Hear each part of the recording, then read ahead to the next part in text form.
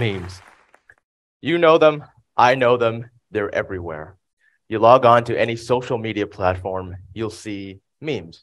You check your DMs, your friends have sent you a meme. You go to your living room, your dad shows you a meme, your mom shows you a meme, your dog just did this thing and that's a meme. But what is a meme? Now, I think the younger audiences in here may have never had to ask this question a day in their lives, but I can see that the adults in here may be a little more familiar with having to ask this question. Huh? But that joke has gotten old. Maybe about 5, 6 years ago, memes were new and people didn't know what they were. But now everyone does. Even if you don't necessarily know the word meme, you've definitely come across one in some type of way. Everyone knows what memes are. But how can we define them? Some might say that they are a funny image with relatable text on it. Sure. But they can also be GIFs, or video clips, or songs, movies, or animals, or even a word. See, the word meme was derived from the Greek word mimema, which means something imitated. The term itself was first coined by evolutionary biologist Richard Dawkins in 1976 in his book, The Selfish Gene, in which he defined a meme as a unit of cultural information that is spread through imitation. That's right. A meme is a unit of cultural information that is spread through imitation. Now, Dawkins didn't necessarily create memes as we know now. Of course, it was back in 1976. He merely crafted a term for all these things to fall under. And when he invented the term meme, he was thinking more of cultural memes, things like fashion senses or skills or behaviors.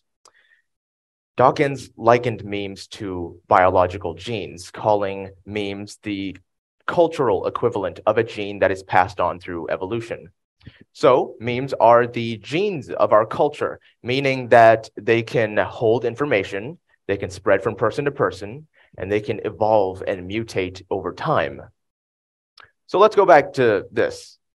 Now, this is one of the more recent memes, a favorite of mine, I'll admit. It's a little obscure, but I don't doubt that some of you have seen this before. This is actor Jonathan Banks in his Breaking Bad promotional character poster. If you're wondering where the joke is, this is the full image. Now, it still doesn't make sense, but this is an example of a meme that is fully evolved, a fully grown tax-paying meme, if you will. This meme began its life cycle in 2019 on Reddit with this image. The meme then begins its life cycle in the same way all memes do, through imitation. So a few days later, another meme is posted on Reddit by another user using the same format. By now, you guys probably get the joke, right? It's simple wordplay. Various phrases and common idioms are reinterpreted as if they were being addressed to a student, a kid, per se. So how do we go from this to whatever this is? See, things cycle through the internet very fast. It's a common criticism of today that we lack a sustainable attention span because of the internet. And it's true. We eat up content day by day and we need new stimulation all the time. So what happens when you tell a joke one too many times? It gets old, right? It gets boring. The internet now thinks that it's cliche or corny. You've seen this happen with Coldplay, skinny jeans, what have you. Call it diminishing returns or whatever. Things just get uncool, so they have to adapt. So we go through the same loops over again, except we don't. We have the setup. The teacher says the class is going to finger paint. Okay, check. And then we have the punchline. There's a kid named Finger. Wait, that's not how it's supposed to go. Now, all of a sudden, we have broken down the format. The walls that have been holding this joke together have come crumbling down. And it's purely nonsensical now. What does this mean? Is the class going to use him to paint? Is he going to paint? The absurdity of a child named Finger becomes way more apparent, acting as a non-punchline and thus delivering the final joke. That, coupled with this smug, cinematically lit picture of this old man, creates visual juxtaposition. And it sets the joke. Jonathan Banks is clearly not a kid. Is he the one who's going to finger paint? Why is he smirking at such a mundane thing? At heart, this is humor through subversion, one of the oldest ways to garner laughter. It's such a silly image at first, but it employs various visual techniques and aspects of language to make us laugh. And when you think of memes, you may think them crude or immature, a result of the internet's juvenile side. But I urge you to think again. So by now, you've probably seen all the ways that memes use visual language and aspects of visuals to deliver jokes. Now, Richard Dawkins was brought back in 2013 to actually comment on the adoption of his term by the internet, to which he replies that an internet meme is a hijacking of the original idea, and that instead of mutating by random change and spreading by a form of Darwinian selection, they are instead altered by human creativity. Creativity, that's the key point here. Memes are sort of an art form in the sense that they require human skill and creativity to talk about human emotions or human situations. Now, it's funny because these are an art form and they've never been owned by anyone. They are the people's.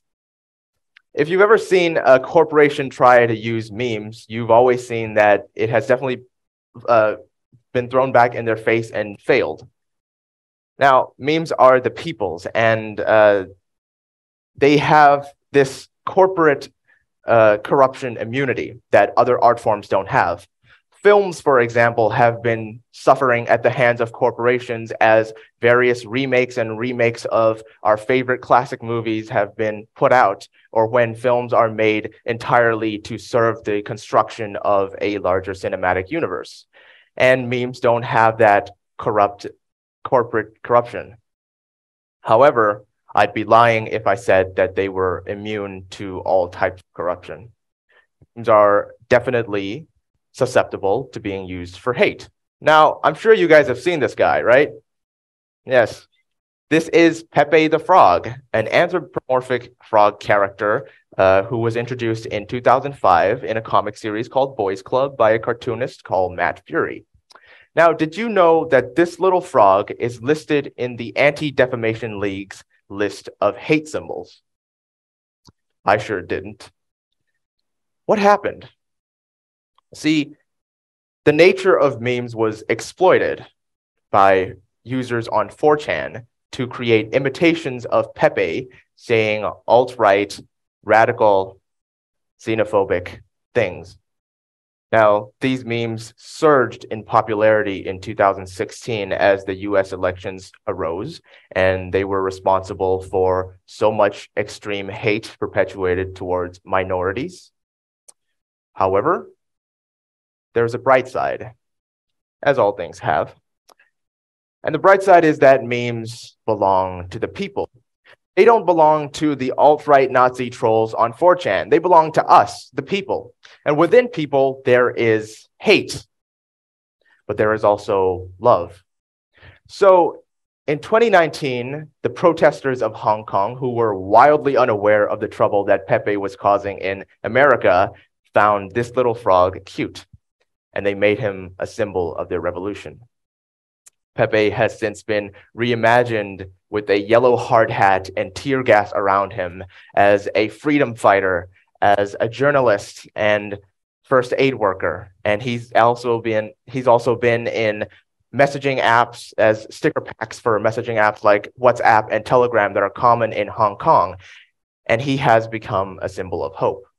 What once was an icon of hate in one part of the world to one group of people has become a symbol of hope to another group of people in another part of the world. Memes are universal to the human condition.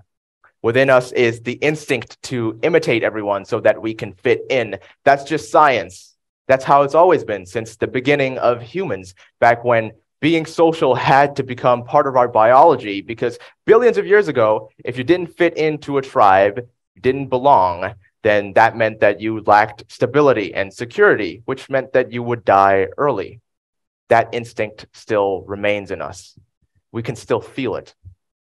That instinct is foundational to the principle of Dawkins' meme theory. That instinct is why Hillary Clinton decided to reference Pokemons in 2016. That instinct is why corporations like to jump on meme bandwagons, and that instinct is why teachers sometimes like to put little memes in our slideshows so that they can connect to us better. Memes have become an integral part of the 21st century communication. They allow us to form bonds and teach us to laugh at ourselves a little. So I urge you to partake in this process. Memes are rewarding. If you make a meme, then you've tapped into your creativity and then you've made something. You get the satisfaction of that.